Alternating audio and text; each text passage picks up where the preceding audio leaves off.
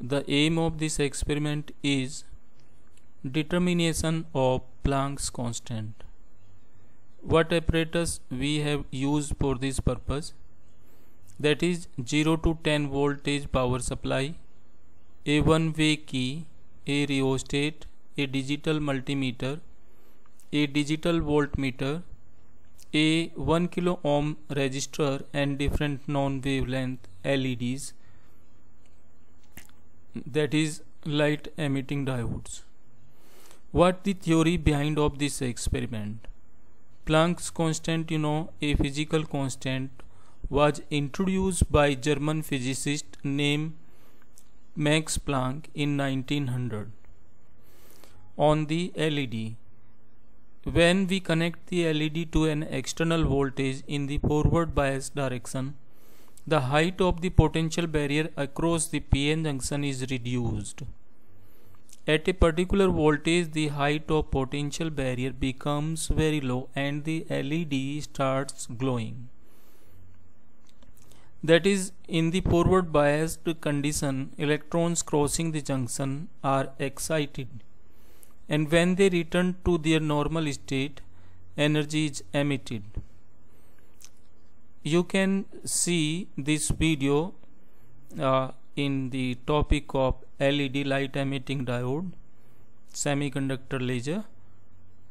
So next, this particular voltage is called the knee voltage at which this LED starts to glow, or the threshold voltage. Once the knee voltage is reached, the current may increase, but the voltage does not change.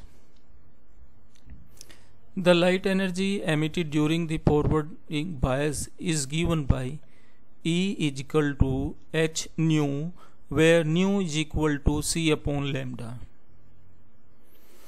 So this definition of the energy from the LED is defined by this way. If V is the forward voltage applied across the LED when it begins to emit light, the knee voltage, the energy given to electrons crossing the junction is defined by this formula, that is E is equal to EV. Or LED starts to glow, then that time basically these two energies are equal. So this amount of energy EV we can equate with this first equation. So equating 1 and 2, we get EV is equal to hc upon lambda. The knee voltage V can be measured for LEDs with different values of lambda, that is the wavelength of light. So now you can simplify this equation in this way: V is equal to hc upon E into 1 upon lambda, or instead of writing this C and lambda, you can write the frequency of the particular color. So now from this equation number 4, we see that slope S of graph of V on the vertical axis versus 1 upon lambda on the horizontal axis. Before we perform the experiment, let us check our basic knowledge about this experiment. So there are 5 objective questions related to this experiment. Number 1, LED stands for, options are light emitting diode, light emitter diode, none of these, light emitted diode. So the correct option is light emitting diode. Second question is, the value of Planck's constant is, first option 6.63 into 10 raised power plus 34 joule second, no. 6.63 into 10 raised power 24 joule second, no. 6.63 into 10 raised power minus 34 joule second. This is the right answer. Now the third one, an LED is used in unbiased state, forward or reverse bias state, reverse bias state, or forward bias state. LED actually is used in forward bias. Which one of the following is a forced vibration? Pulling a child back on a swing? No. Mass suspended on a stretched string? No. Vibration of a building during earthquake? Yes, this is forced vibration. The mechanical oscillation about an equilibrium point refers. The angle of incidence is less than the angle of refraction? No. Resonance? No. Reverberation? No. Vibration.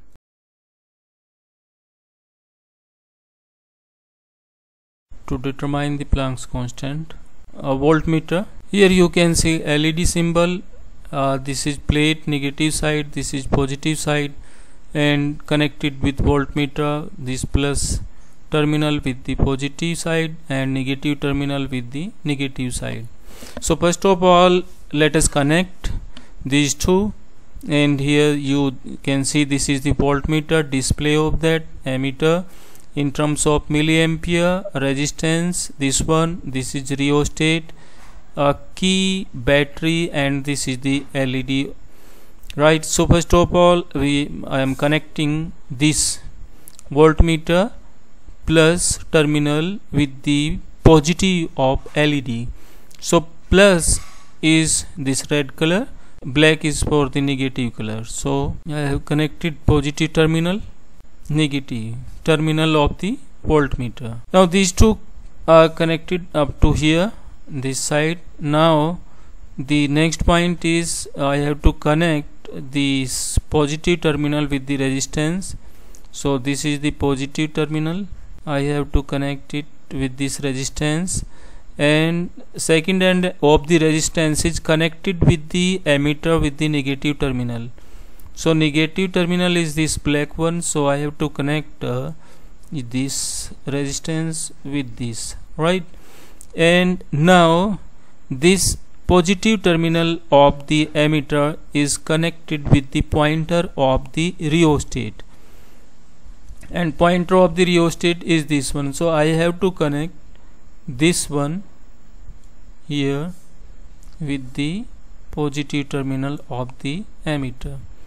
Now these two ends of the rheostat are connected with the battery through this key. So positive terminal of the battery is this one, red color, first connected to the key, and second point of it by this way, and second end of the rheostat, this one is connected directly with the battery. So I am connecting this one here, right? So I have connected now. Now according to this diagram, where you think that some part is missing, I have connected these two, negative terminal of the voltmeter and negative side of the LED, but this point is not connected with the battery. Negative terminal of the voltmeter and the plate of this LED is not connected. Here you see that this at this end, this LED is connected with only voltmeter. So you can see here by this way, and I have to connect now this wire with the negative terminal of the battery. So now circuit is complete. I am inserting the key by using this tab. So this key you can see here, if I will remove it, it will remove. And now what I will do, I will just move this pointer on this rheostat. These are basically wires. When I am changing the value of resistance, now 240, 220, so potential across the LED is almost constant. Now I am slightly vary, but you have to be careful when you see this this display and the LED. When LED basically glow, then that time it means current is flowing. So some value you can notice here. Right now you can see This is 5.86 milliampere. So you have to note down this value for the red color, and this is in terms of milliampere. Voltage is 1.892. so here you can see that LED is glowing, and this is of red color. If I further decrease it will glow more. So by this way you can see, but we have to notice only that particular value at which this LED starts to glow. Second LED, actually there are 4 LEDs which we have to consider into this experiment. I have just used this 650 nanometer wavelength, that is for the red color. So it was for red LED. Now I will use this green one with 510 nanometer wavelength. Keep the resistance high, that is 830 ohm. There is no, I will decrease, and as a result reducing the potential. And you can notice here that there is no change into the display, and here the potential across this LED is of the order of 2.389. and now I will decrease it slowly to check the value at which the current flow into the LED. The LED starts to glow and the current is flowing into this one is of the order of 5.40, and voltage is 2.402. so you have to note down both the value. If I reduce almost, then it becomes totally green. But as I told you earlier, that I have to notice only that value of the current at which it starts to glow. For the yellow LED, and the wavelength is of the order of 570 nanometer. I will reduce the resistance at 222. There is no glowing into the LED, no current here. Now I am slightly changing the pointer, and as a result I will see the observation. When it starts to glow, you will notice the current value, and as a result the voltage across it. So right now that is 5.63. This 5.63 is the value of current which flowing into the yellow color LED, and voltage across it is 2.149. right.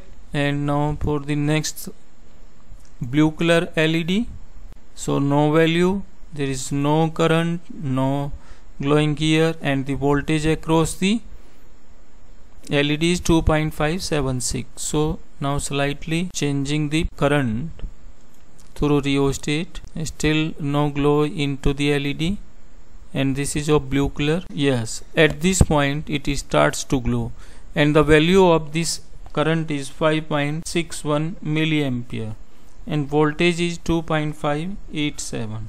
so we have these 4 LEDs, and we have noticed the value of current and voltage at what time, when basically this LED starts to glow. In case of this blue LED, if I vary the resistance, the potential difference across the LED remain almost constant. So 2.19 here, this is 2.469, and here there is some value of the, and now 0. so all current basically flows through this LED. When you note down the reading of the current and voltage from this experiment corresponding to the different LEDs, then you have to make a plot between the voltage and 1 upon wavelength, as we discussed into the theory. So by this way you can see here the graph is plotted between the, on y-axis here voltage, and on x-axis this is 1 upon lambda. So the result is a straight line. So you just take any 2 points on this graph and take the slope of it. You can find out the value of the slope. So here you can see that when you are using red LED with this wavelength, the value of Planck constant is of the order of 6.568 into 10 raised power minus 34 joule second. And when you use this second LED, that is the green LED, then that time it is 6.552. In the third case, that is yellow LED, the value is 6.547. In the fourth case, that is blue LED, it is 6.565 into 10 raised power minus 34. So you can find out the percentage error between this observed value, that is the standard value.